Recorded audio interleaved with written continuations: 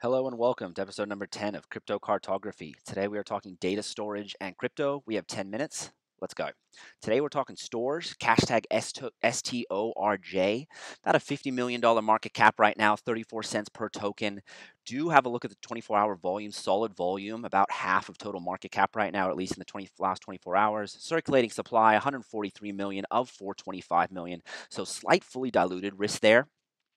Coming over to our TLDR investment thesis, scalable, durable, decentralized cloud data storage platform, DStorage. Makes sense. Outperformance of all centralized cloud storage platforms also makes sense. When it comes to DLT technology and use cases after currencies and DeFi, decentralized storage or data storage is an obvious one, along with supply chain and identity. This one just makes a lot of sense. So, having a look at our historical timeline, our software development starts all the way back in August 2014 with our first white paper. Here is the third white paper in 2018. This is V3 of the network. I do want to note that V2 was deprecated due to scalability issues. So hopefully we've addressed the organizations address those in V3. If the white paper is extensive, so if that one's a little long for you, they do have a V3 white paper executive summary, which was a quality read. Very good explanation of the organization. Going to our ICO on CryptoRank, May 2017 was our ICO. We raised 30 million at a 50-cent price. Please note today's price versus 50 cents. We're still under ICO. After that, going back to CoinGecko, we did have our coin issuance followed later that year in October 2017 at about 48 cents. It had a good run during the late 17 BTC bull run, and then typical of altcoins in 2018, 2019 had some pretty poor performance since the COVID dip, and since March of 2020 we've actually had solid performance. But I do want to note we are still under both the ICO price and the token issuance price. So think about that when you're thinking about it if this is an investment for you. Also note that starting at around February 19 all the way till about July 19, we had pretty stable prices there in the mid 20s per token. So I do see that as a nice lower bounds of resistance for us. So we have that buffer between 35 and I'd say about 25 cents here of I could see the token holding at this price range for just a little bit longer based on that kind of support from 2019. Quickly looking at our live products, we have Storj and the actual website itself. Decentralized cloud storage is here. So our live products is the Storj V3 network, which is our node operators. You and I can be node operators. And it is also what they call tardigrade.io, which is their backend DStorage layer. That's where the files are actually held. If we wanted to become a host, we can.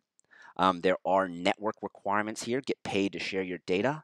If you satisfy all these network requirements, you can participate. If not, as you see, we're sorry, your hardware doesn't meet the minimum requirements. I am not a node storage operator, as my systems don't meet the requirements, but I am interested in seeing that in the future. They do have a Storj token balances and flows report. This is very, very key and something I hope they expand on in the future. I do want to note, if you come down here, they have a reconciliation of total storage supply. All the way from circulating and total. And take a look at line number 9 if you ever do find this quarterly token report. Net network operations, storage node operator payments, less storage denominated revenue. So, and look, as you can see for this month, it was a negative 1.2 million.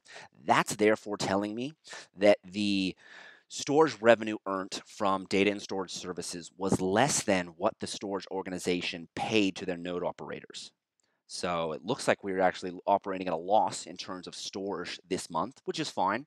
I just want to see either a break-even price here or just growth in the net network operations. Just wanted you to note that there.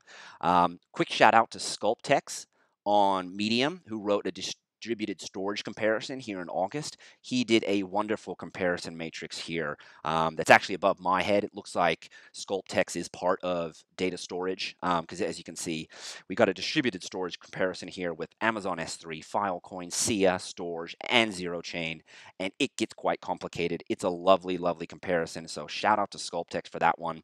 Find this distributed storage comparison on Medium if you are interested. It goes into great, great detail. Additionally, we also have storjnet.info, which we love usage statistics in crypto because we're all clamoring for some kind of valuation metric. We do have our 5 satellites noted here.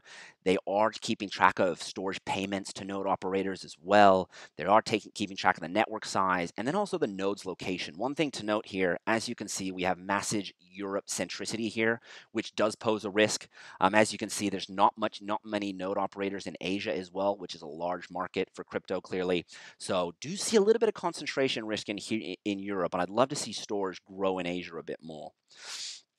Additionally, if you are a storage node operator, there is a dashboard here for you that will keep track of your revenue and your statistics as well. We do also have a lot of other comparables. We have CoinMarketCap has their comparables here, and also so does CryptoSlate. They both have storage coins. There's both DLT competitors and non-DLT competitors, which we'll get into. Coming back to CoinGecko and over to our valuation propositions, scalable, durable, decentralized cloud storage, utilization of underutilized hard drives and bandwidth and then also there's just a lot of benefits that I'm reading around decentralized storage versus centralized storage, and I've got those highlighted here. We're talking privacy, performance, accessibility, reliability, more efficient, cheaper, low latency, high durability. And then the last one I wanted to note is storage is AWS S3 compatible. So we need to migrate a lot of the world's data away from Amazon and big centralized tech companies to decentralized networks like Storj for this to be a good investment for us. And obviously, it's not that hard of a valuation proposition. It's more efficient and cheaper large-scale data storage than third-party centralized powers. Pause the video if you want to read the rest of the valuation propositions and also the uses of the Storj token, which I noted up here. Let's dive down into investment risks. We have non-DLT enterprise competition risk, including Amazon. We have non-blockchain solution risk. So the Storj networks doesn't have its own blockchain, but because it's run on Ethereum. Other competitors do have their own blockchain. We have bandwidth scalability risk, which was very apparent in V2. V2 had about 100,000 nodes up and running. I think we've got a little over 5,000 now in V3, but scalability risk still exists in V3. We need to see them overcome that. Geography risk, like we noted, there's little node penetration in Asia. I want to see larger penetration in Asia. We have centralization risk, reliance on centralized satellites. Sculptex mentioned this one to me, where all of the satellites of the Storj network are centralized and they're not reliant on, I guess it's not a decentralized satellite network.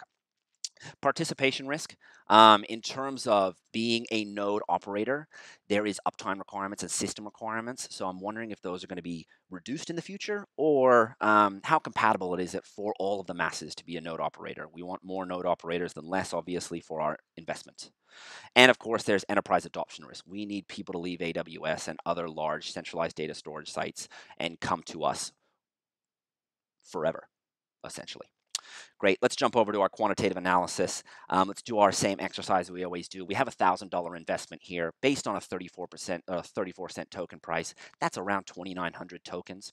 If we come down to our investment forecast here, you'll see I've broken this up into market cap, fully diluted market cap, estimating circulating supply, which I've estimated as an increasing over time all the way up until till the total supply for our last forecast.